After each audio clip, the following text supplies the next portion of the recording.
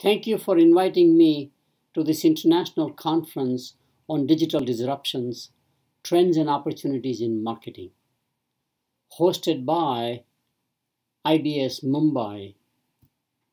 I also want to thank Professor Y.K. Bhushan, who has been an old friend for many, many years, and who is now the senior advisor and head of the IBS School of Business in Mumbai. Digital technology is more disruptive than any other technology that we have invented, discovered over time. In fact, think about the technologies like railroads and how much they transformed commerce, radio, telephone, television, or any other technology. And there are two reasons why digital technology will be more disruptive and therefore create equal opportunities for newcomers, new entrants, and might be a problem with incumbents in some fashion, is that first of all, this is the technology that is truly democratization of technology. All of the technologies have impacted from running water to electricity or anything we think about, maybe only 15-20% of the population. This is the only technology that has gone for the mass market. Think about the cell phones. Who had ever imagined that India will have 800 million or a billion subscribers to our cell phones? Remember, telephone was a luxury declared by Indian Planning Commission, meant only for a few people. There was always a shortage of a landline telephone line. And by the way, those cell phones are now becoming smartphones. And this year alone in 2016, it might exceed 200 million smartphones. Along with the smartphones, very affordable, we have now connectivity. Wireless connectivity is everywhere. With 4G evolution in India, which will be implemented, if not in 2016, by 2017, everybody will have access to the internet. Broadband wireless internet is another major democratization of the digital technology. Very important element that is taking place simultaneously is the old initiative that was created to create a universal digital identification. And I'm so pleased that despite the government change, that initiative has been nurtured and actually implemented as fast as we can. So we now have more than 800 million people already having a biometric identification. And I was equally surprised and very pleased to find that as much as 150 to 200 million people out in the rural market, especially base of the pyramid customers, who now have a banking capability. They were all unbanked and nobody paid attention. So this technology is creating access and affordability to a level that is unimagined in any other technology before. Last element, and that is this technology, not only the internet, but World Wide Web. Content is digitized. Not just the English content, but any language content. I find surprisingly often, being based in Atlanta and in America, to do a Google search on Gujarati phrases.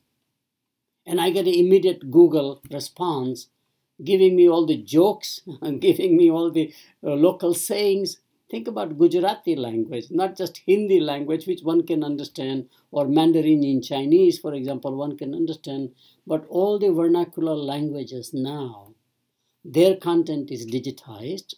Any new content we produce is automatically digitized. And it has a global reach.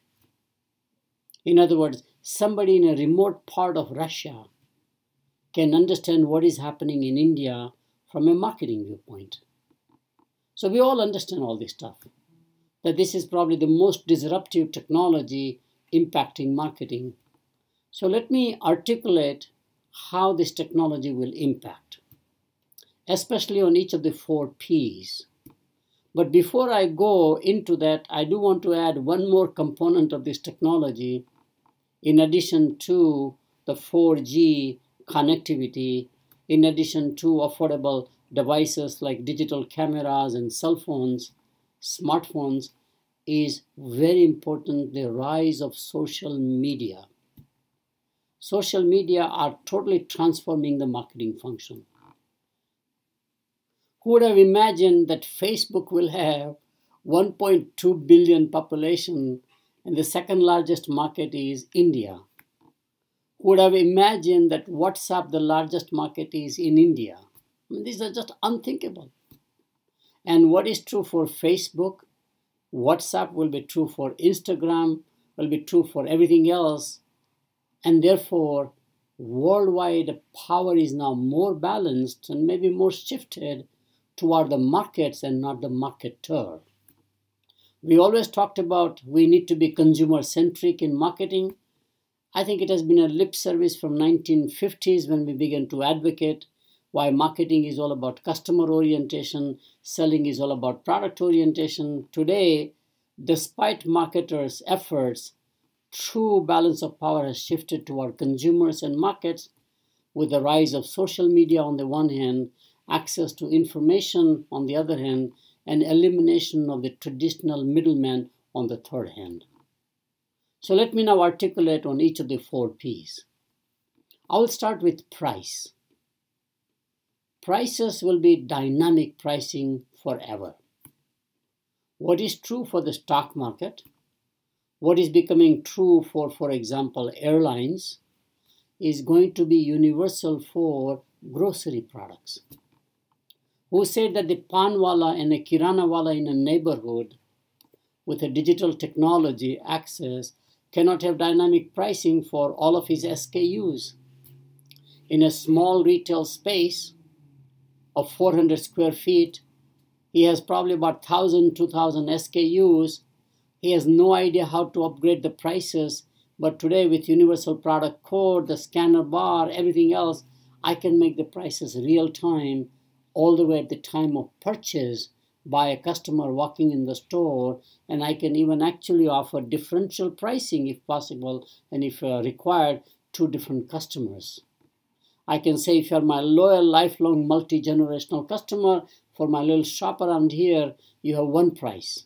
Prices are always negotiated in anyhow, especially in India. Of course, worldwide prices have been always negotiated. In B2B markets, there is no fixed price. Only in consumer markets, in advanced countries, we have fixed price. But prices will become dynamic. And that's going to change enormous impact in terms of the arbitrage that takes place through price mechanisms. People hoarding products for a while to create an artificial shortage, as we have done with onions, for example, as we have done with tomatoes or whatever the grocery products are, or agricultural products are, or for farmers' fish, for example. Think about all the things that we consume daily. Prices, as they become dynamic and real time, reduces the level and the opportunity for arbitrage and for hoarding. So to me, that's one key factor. And I'm just beginning to appreciate and analyze as a researcher the impact of dynamic pricing on marketing. Second area, of course, is promotion, which everybody knows. We are doing lots of research on social media analytics, for example, which is changing the research methods in the first place. But more importantly, it is now providing word-of-mouth communication, which always was a powerful marketing influencing mechanism to a level that's unimagined. The scale of word-of-mouth communication on a global basis through the internet and through social media platforms is just inconceivable. We say that I can literally create a brand and I can literally destroy a brand much faster than would have ever happened before. It is going to definitely challenge our traditional theories about diffusion of innovation, where we say you have the innovators, the opinion leaders, and then the masses. I think those days are gone. New product introductions through social media will be exponential or die out immediately. We have to rethink and revise our theories and our practices, because social media as a component of digital disruption is going to be more pervasive, more massive than ever imagined possible. Second thing, and very important one, is not just social media, but today the user is becoming the producer and a promoter. Users can create their own content. They can take liberties with your brand. Remember, in the old days, we talked about product placement in movies, product placement at point of sale, where we keep it. Well, today, consumers can place the products in wherever they want to. Isn't that interesting? And product placement by consumers in their own space, which is their own social media website, their own URL, their own Facebook page, etc., etc. Enormous, therefore, exposure and distribution of brands through media and channels other than the traditional mass market channels. In fact, I've been conceptualizing and actually doing some real work that today, in the age of the internet, you have unlimited channels. Every consumer can create his or her own channel and promote or destroy any brand, so long as they have followings. And if you don't believe that, think about how many celebrities have millions of followers. Whether those are Shah Rukh Khan, for example, or Prime Minister Modi, for example, or any of the movie stars in America, or the rock stars, the singers, etc., who have tours, just goes on and on. Every one of them have 2 or 3 million followers. So are true about other opinion makers. Each one has their own channel. And we never believe this stuff till we sit back and think about YouTube as an individual channel. Everybody can have a YouTube channel of their own, aggregate content, create content, curate content, and place your product inside that content. This is beyond just blogging. A colleague of mine, Michael Solomon, who is a great expert on consumer behavior, his textbook is the best-selling textbook in consumer behavior. And I got very excited about 4 years ago, of all places in Accra, Ghana, to write something about the digital world in which young people are living. They're all in virtual communities, like the Second Life, Farmville, or online video games. So there's a whole notion of self-identity, self-image through possessions, material possessions in the real world. So we begin to think about extending the self in the digital world. What are the digital products and icons that I can collect? As we used to collect trading, postage stamps, for example, from different postal systems. We collected the baseball trading cards in America. People collected coins. Well, today I can collect digital sort of possessions, and they may have market value through Bitcoin or something like that. All the transformation in marketing when it comes to promotion, advertising, etc., etc. And today, consumers are as creative as ad agency creative people please.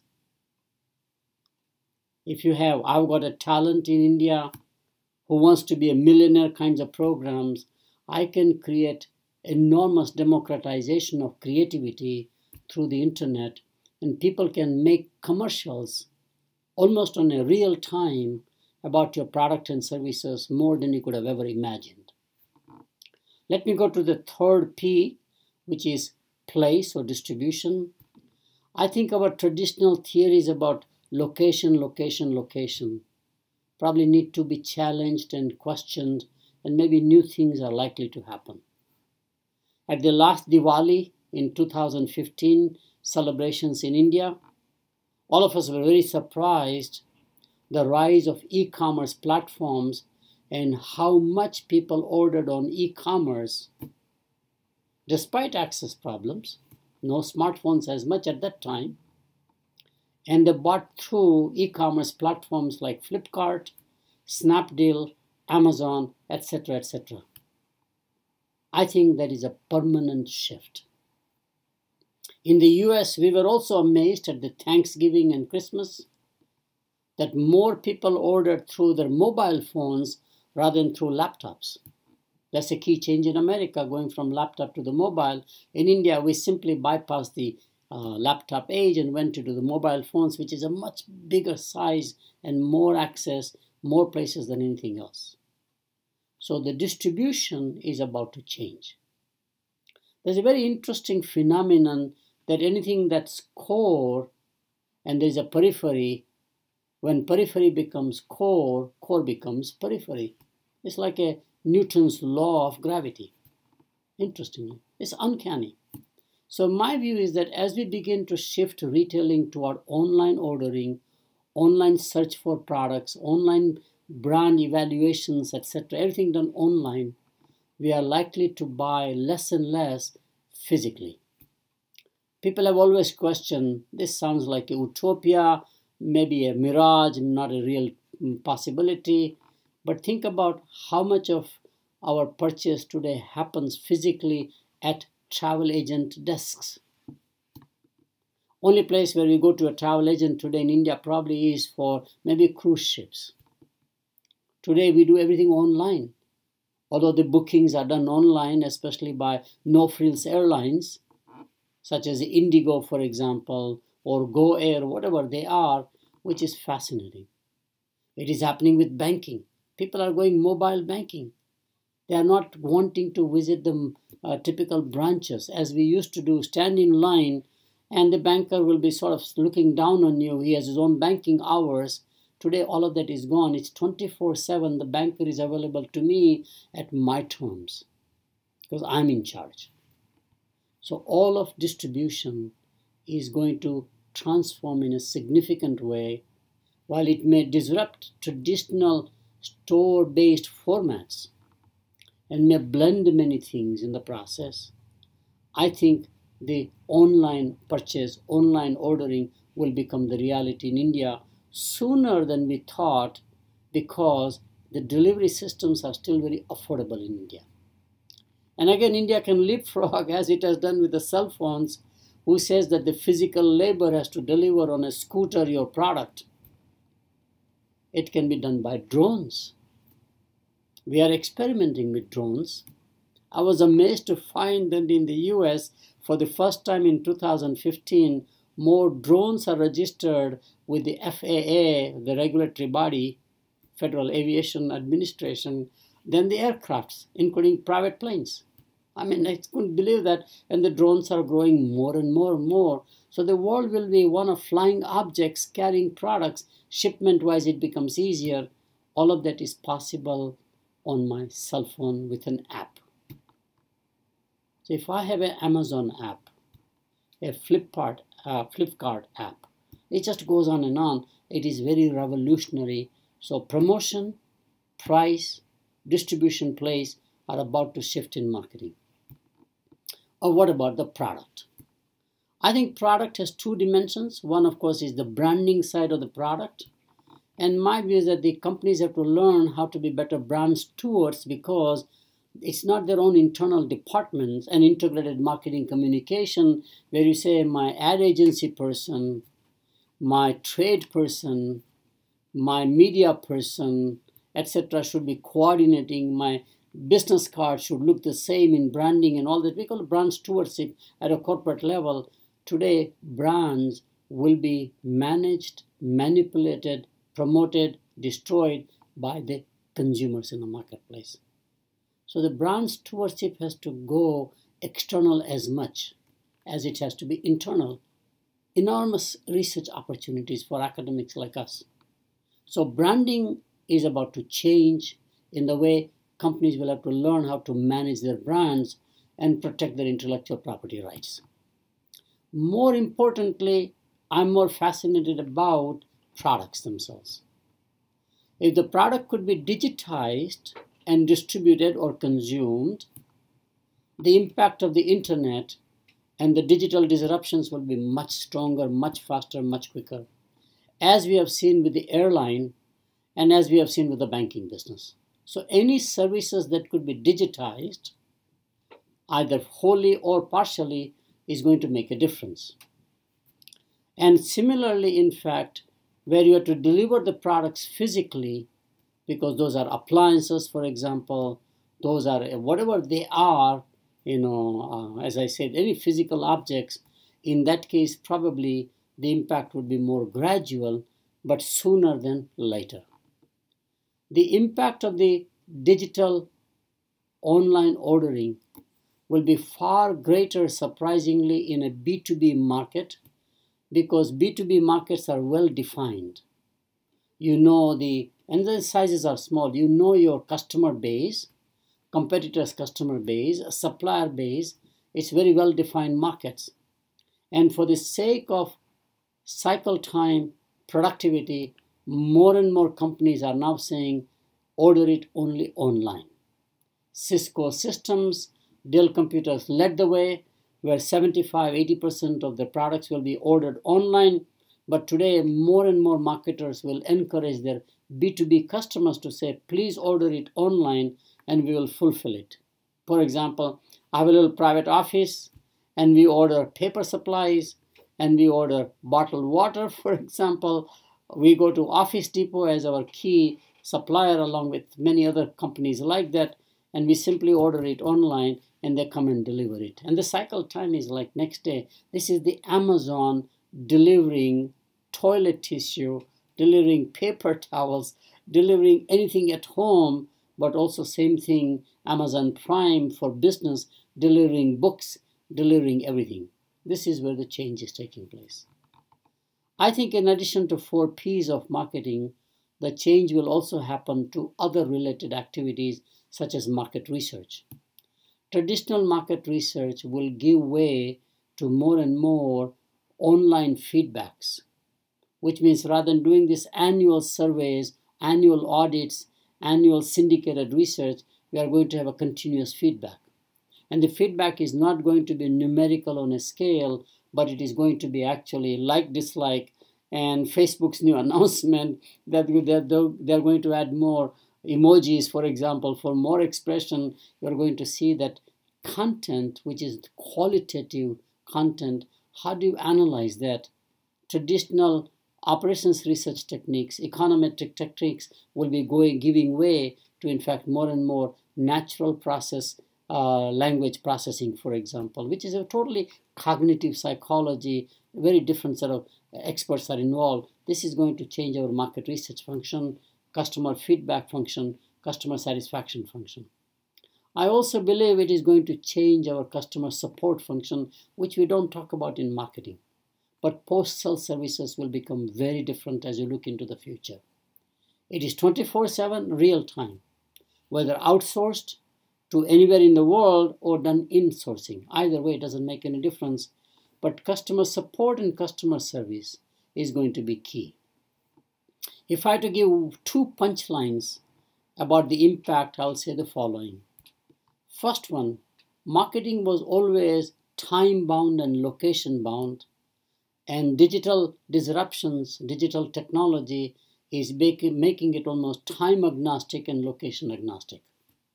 Anytime, anywhere, anyhow, you want to buy, you want to consume, I'm at your service.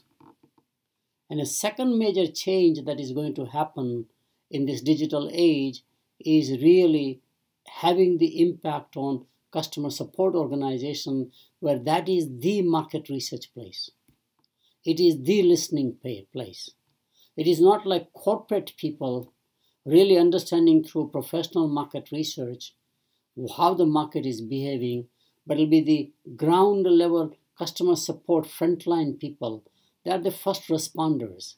They have more knowledge, not only knowledge that is computerized, but in their minds. And how do we leverage the customer support, low wage, low education people and their knowledge about the customers is very key. So the second major change in marketing is that we are going to shift our focus from buying behavior to user behavior. It is not the buyer who is going to be the focus of marketing. As all my life I did it in the 60s, theory of buyer behavior that John Howard and I created, for example. Now we need a theory of user behavior.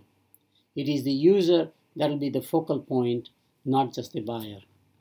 I hope you have enjoyed my presentation. Again, my apologies for not being there. Thank you very much.